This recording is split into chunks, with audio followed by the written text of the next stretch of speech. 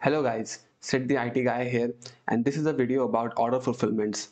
And some of the functionalities have been added to the app where I have created this orders page, and each of the orders can be now clicked and can be viewed. So if we, for example, click 1005, then you will see this page where it says what the payment status is, what the fulfillment status is, and what the order date is. And there you have the items, and you have the shipping address and the billing address, and at the bottom you have the subtotal, the shipping total shipping amount, and the total order amount. So that is what I have added to the app. Now the thing that we are looking into this app is fulfilling orders. So in any order management app, what you do is you pull the orders in your database and you forward it to the logistics partners, and after you do that, the logistics partner take care of delivering the product to the customer. When that happens, the logistics provider gives you a tracking URL which you have to put in Shopify to mark the order as fulfilled. So this is what we are doing here. So on the actions select here, I have added an item called fulfill items. So when you click it, you will have this fulfill button in front of every line item. This is a simple implementation. There is nothing fancy going here. So that I will get into later. But first, I need to address this API documentation issue that Shopify has, which isn't beginner friendly at all. So if anybody from Shopify is watching this, please rewrite the documentation and add some additional information there so it is easy for beginners to pick it up how the new fulfillment flow is done. So in 2019 version of the API, all we had to do is just hit one endpoint and that was done. But now we have all the order fulfillments and fulfillment service and fulfillment orders and fulfillment request APIs in the Shopify API. So which is a little, yeah. So if I open up the documentation, we will see that there is fulfillment and there is fulfillment event, fulfillment order, fulfillment request, and fulfillment service, all kind of APIs. So it gets kind of a little confusing because the documentation does cover it, but it might not be beginner friendly as much as we want it. So where does it all begin? So it all begins at the API scopes. And also I want to address this one issue which community Shopify has, where multiple people have posted about their problems regarding fulfillments, but they don't receive a response from Shopify. So please address that. And so here the tutorial begins. So in the API scopes for the app, I have added 5 additional permissions. So these are read third-party fulfillment orders, write assigned fulfillment orders, read assigned fulfillment orders, read merchant managed fulfillment orders, and write merchant managed fulfillment orders. So these API scopes are necessary to be added in your app if you want to read the fulfillment orders related to an order. So on Shopify admin, what happens is when an order is placed, then Shopify will automatically create fulfillment orders for that order, and you would have to sync it in your database. So if your app has these permissions, then you can make the API call and you can sync it. So let's take a look at when I'm doing that. So in show order method of Shopify controller, I'm getting the order here, store get orders relationship where table ID is ID and first. So this is a relationship that I have defined. So if it doesn't exist, then dispatch this job straight away. So order fulfillments job you will see here in jobs Shopify sync folder here, which does just one thing. It calls the endpoint order/order ID fulfillment orders.json since ID this. Now since ID is used to paginate over the records, so that's fine. So it does the same thing like the order synchronization is there. So it will sync up all the order fulfillments related to the order. So let's take a look at the database. Then you will see this table fulfillment order data. The migration is defined. So please run PHP artisan migrate before you do anything. So here we see that order table ID is here, and this is the fulfillment order ID, and these are the supported actions. So one order can have multiple fulfillment orders to it, and we have to make sure that we don't get duplicated rows, obviously. So here are the line items, which is segregated. So let's take a look at how Shopify presents it by taking a look at the admin. So I have order 1005 open here. So this is not the correct example I should show. So let's take a look at 1011. This is the perfect one. Yeah. So 1011. So you will see this separation according to the locations for the products. So full sleeve tee, simple t-shirt and wide bordered shirt are here in unfulfilled, and in the rest unfulfilled for the location CJ dropshipping, we have these products. So this is what happens with fulfillment orders. So it is separated out, and that's a separate record for the API that you have to sync in your database. Now, you will see that for my example, the full sleeve tee doesn't have the fulfill button, and the simple t-shirt and white bordered t-shirt doesn't have the fulfill button. We can directly fulfill these orders because they belong to a location, my apartment, which is in-house location for the store. Now, CJ dropshipping is an external service that we will deal with later, but first I have to explain what does in-house location mean.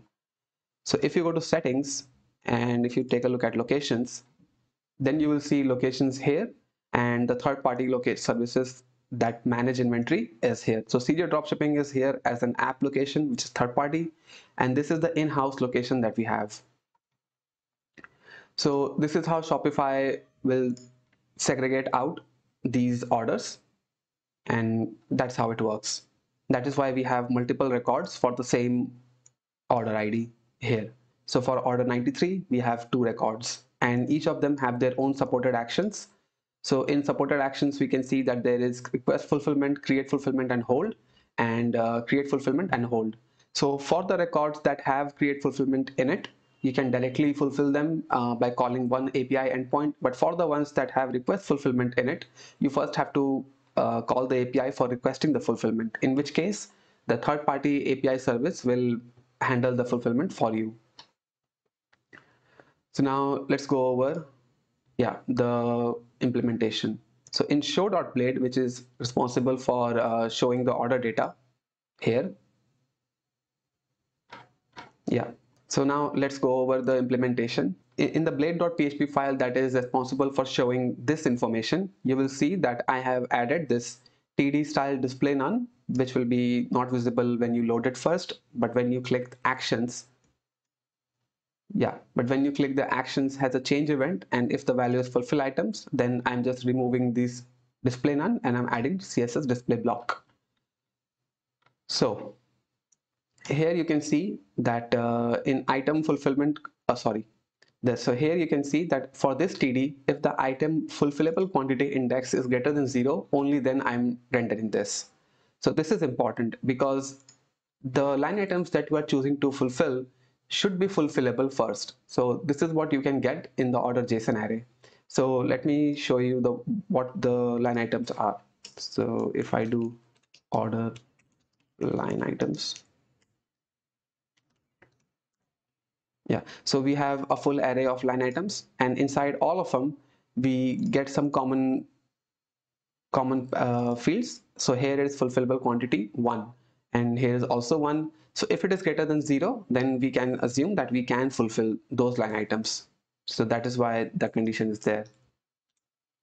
Now, for my example, I know that these products that have the long names are from CJ dropshipping, and the ones that have the short names are from the in-house location. So these are the ones I am fulfilling. I will cover third-party inventory fulfillments in a next video. And the example that we are looking at is based on REST API. So if you want me to do a GraphQL API version of this, please let me know. I'll be happy to do a video for you. Let's see what happens when you click fulfill. Okay, so anyway, so when you click any fulfill button, then this model is popped up, which has the number, the shipping company, the number of packages, the message custom, and the tracking URL, and if I want to notify the customer or not. So these fields are what are necessary to call the fulfillments JSON endpoint. So if we, this is the one. So in the curl example of it, we can see that the fulfillment is sitting on the parent index, and let's copy this so I can show you in a JSON online editor.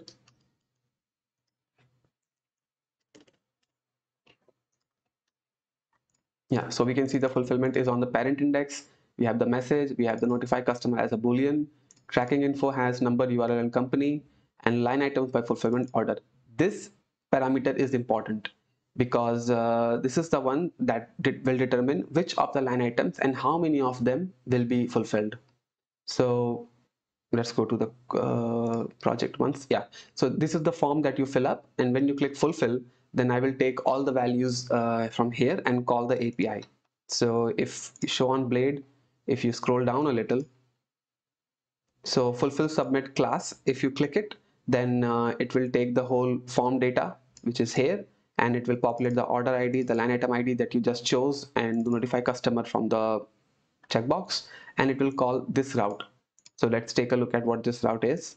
So fulfill web.php, if I search it, then it is here. It is a post request to order slash fulfill, and in Shopify controller, let's take a look at fulfill order. So this is the function that is responsible for fulfilling the line item that you just chose. So take everything from the request, take the authenticated user, get the store, and get the order. And fulfillment line item is offloaded to this function. And if it so basically what we are doing is for the multiple records that this order has, I'm just trying to find which one has the line item that I just chose. So the line items column here, which has the data like this, so it also has the line item ID in it, which is just below the cursor, if you can see. So let me copy this. Yeah, so each of the line items also has the line item ID here. So this is what I'm trying to match here. So this will do that. I will get into it a little later. If it is not equal to null, then just get the payload and get the Shopify URL for fulfillments JSON. Simple enough. Get the Shopify headers and make an API call with post. And if the status code is 201, then we know that a new fulfillment was created, and we can sync the order that just got fulfilled one more time. So there is a new job that I have written, one order. So as you can see, the class is app jobs Shopify sync one order, which is right here. So what this will do, if instead of synchronizing all the orders, it will only sync just one order, which you are currently working with. So you get the updated information about the order straight away. Now let's take a look at this function.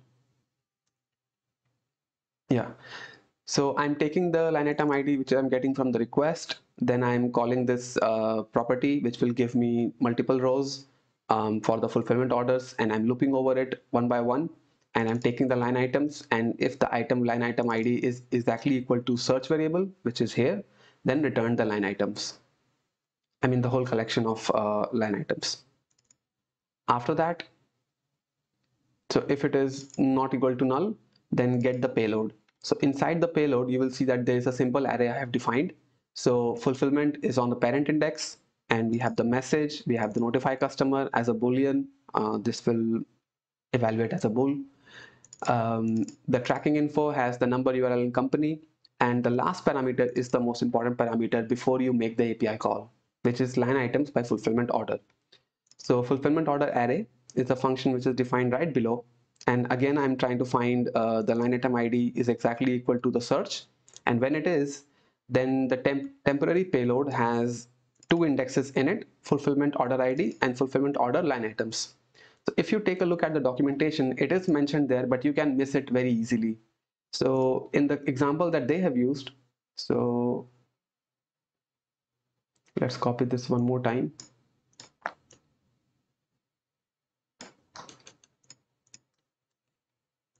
Yeah, so in the line item by fulfillment order, in the official example, we don't see the second index. So what happens is, for this fulfillment order ID, it will fulfill all the line items that have this property with them, this value with them, I'm sorry.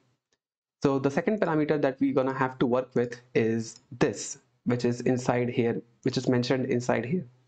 So fulfillment order line items is an array. So this should be an array of an array, and this should have two attributes, the ID and the quantity. So this is what I have done here. So along with fulfillment order ID, I have fulfillment order line items, and in the ID, I'm passing the line item ID, and in the quantity, I'm passing how many number of packages I need to fulfill. So that's it. After this happens, then this post call goes through, and if the status code is 201, then return the response straight away, and otherwise return as false. So we would know that we didn't find the fulfillment line item that we are looking for. And if any error happens, then return this response, which should tell you exactly what the issue is and where it is. Okay, so this is a pretty simple example using the REST API. I will do a GraphQL API version of this also, and again I will also do fulfillments for the products which are belonging to a third-party service, because that is a whole other paradigm where we have to work with the fulfillment request object. So fulfillment request.json is the one API that we will have to use, and this will require another scope, which is third-party fulfillment orders. So let's see if we have that already. No, we don't.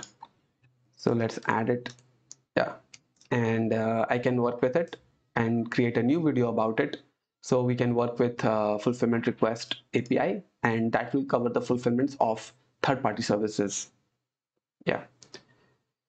So that is it, covers for this video. Like and subscribe if you enjoy my content, and if you want to see a GraphQL API version of this, please comment down below. I'll be happy to cover that.